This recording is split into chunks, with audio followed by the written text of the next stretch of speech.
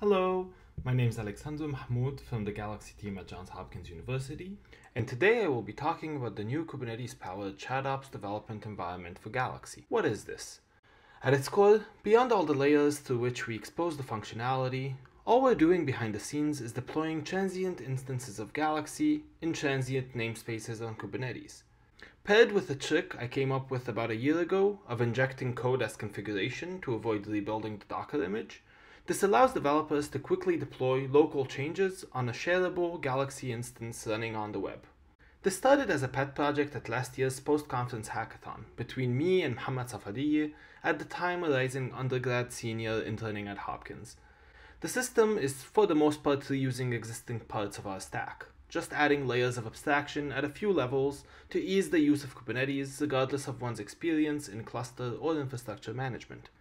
Notably, I repurposed the Genomics Virtual Lab stack, particularly Cloudman Boot and Cloudman, to deploy a scalable Kubernetes cluster, and I'm using the Galaxy Helm chart for the deployment of Galaxy within that cluster. With the stack as a whole already purposed for namespace isolation, the GVL was the perfect fit for acquiring the underlying infrastructure. There are currently two layers at which this development environment can be used. The first is by using the underlying bash scripts, through which one can hook up local clones of Galaxy and Galaxy Helm repositories to deploy and preview on a Kubernetes cluster.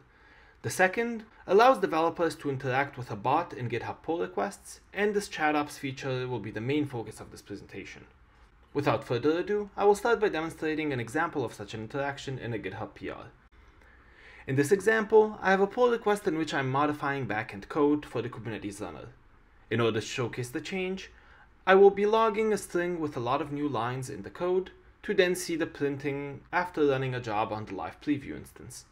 I will first start by directing the bot to deploy this PR. The bot will respond back at different points. First, it will reply with reacts to your comment, signaling that it has seen and recognized the command, and at this point it has dispatched the corresponding workflow. Then it will print a boilerplate starting comment when the deployment workflow itself has started running. Finally, after Galaxy has been deployed with the modified code and all the handlers have passed their health checks, the bot will post a comment with the output of the Helm install command, particularly including the link to the live instance. We can now go to Galaxy and test our change. In order to do so, I will upload a quick pasted text file and run a small text manipulation job on that dataset. Given that I triggered jobs on Kubernetes, I expect to see the debugging statement introduced in the code printed in the job handler log. I now want to look at the job handler logs, which I can do in two ways. The first command, comment log, will make the bot reply with the tail of the requested log, while gist log will add the entirety of the log in a gist file and post a comment linking to it. As you can see, the handler did in fact print the new debugging code when running jobs. Furthermore, changes can be added to the pull request as desired, and a new invocation of the deploy command will update the running instance with the latest code on the branch. In order to demonstrate that, while also showcasing editing multiple files in the same PR, I will add a similar debugging statement to the util code. After committing the change, I will then deploy the instance and wait for the comment signaling the upgrade. Similarly, by running the two jobs in the new Galaxy instance, I can test that the new debug statements appear in the log as expected.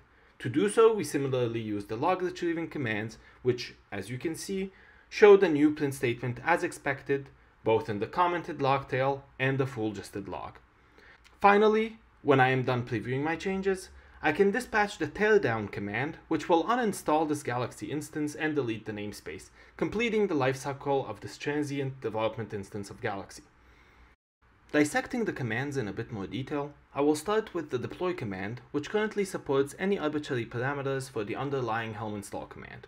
The --set is a common Helm parameter, and can be used in this case to modify many aspects of the Galaxy Helm chart deployment, including but not limited to Galaxy configuration. Additionally, while not yet available, work is being done to accept a set of preset deployments, mimicking chunks of configurations particularly useful for testing certain integrations. Next are the gistlog and comment log commands. These commands accept similar parameters and differ mostly in the method of reporting the logs. Both of them need at least one argument, which should specify the type of logs that should be retrieved. Soon, the comment log will also feature a grep argument, with some key grep features allowing developers to extract particular portions of logs. Finally, the teardown command does not currently have any parameters, as it simply tears down the Galaxy instance associated with this particular pull request. In the near future, an automatic teardown dispatch will be added when a pull request is closed or merged.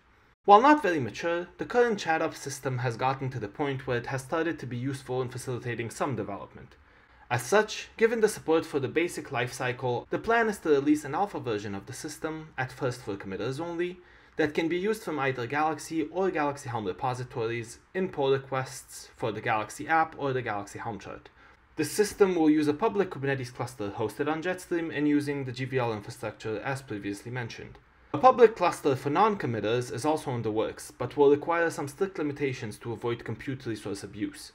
In the meantime, anyone can take advantage of the system by setting it up on their own individual forks, and I'll be more than happy to assist anyone interested with either the Kubernetes deployment or ChatOps setup. And with that, thank you for listening, and please find me on Remo, Gitter, or email for any questions or follow-ups.